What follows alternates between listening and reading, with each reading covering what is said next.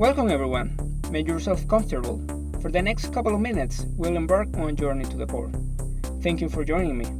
Today, we'll set up our environment for the videos to come.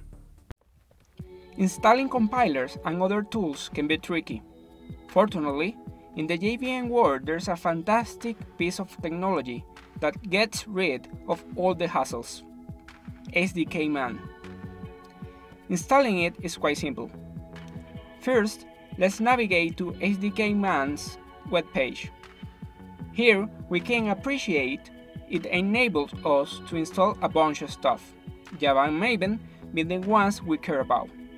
Plus, it works on multiple platforms like macOS, Linux, and even Windows with the help of Cywin.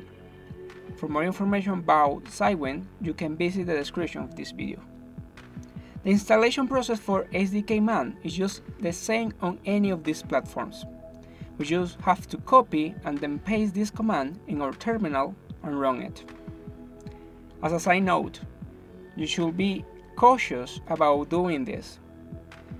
It is known that the server can detect when you are directly executing the output of code, potentially exposing you to bad stuff, and in any case, it's a very bad idea to blindly run others' code in your machine. You can find out more in the link and the description.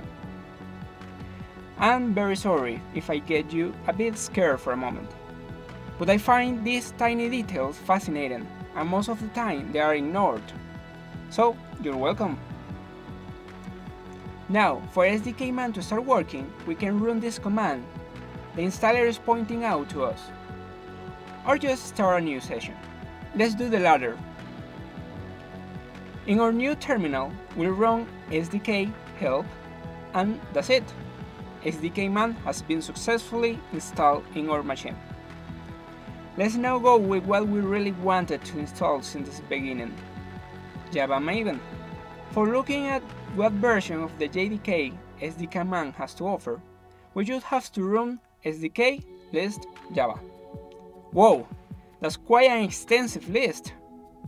In the following videos, we'll be using Java 11, since it is the current version with long-term support, or LTS version for short.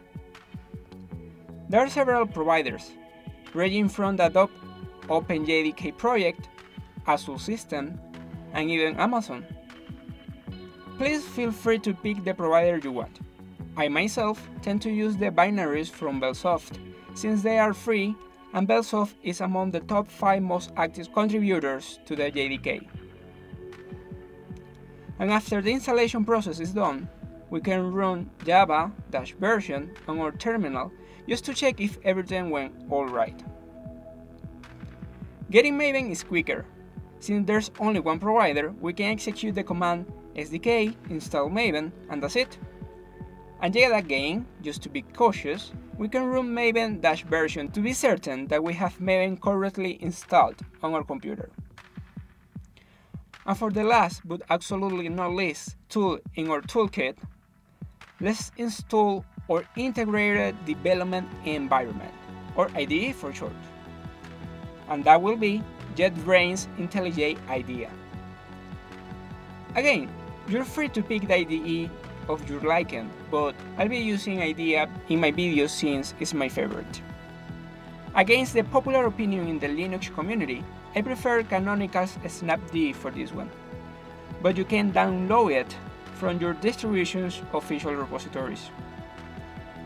And in the case of Windows and Mac OS users, just like any other program you have installed in your computer. A simple snap install IntelliJ IDEA community --h is enough to get the most up-to-date version of the IDE. And don't worry, this version is rock solid. I have never gotten any issues with it. And now for the extra bits. SDKMan offers other 2 wonderful features I want you to know about. It allows us to install multiple versions of the same package. So, for example, we could have Java 11 and 8 in our machine and choose whichever we want to use in this particular terminal. but keeping track of which version of what package we need for a particular project can be a pretty harsh job. Fortunately, SDKMan has discovered we can create a configuration file with the env init command that will get populated with our current settings. When we want to set up our environment for a project, we just have to execute SDK env, and that's it. And this process can even be automated if we choose to. Now's your turn. Download SDKMan and install Java and Maven on your computer. While you are on that, also install IntelliJ IDEA.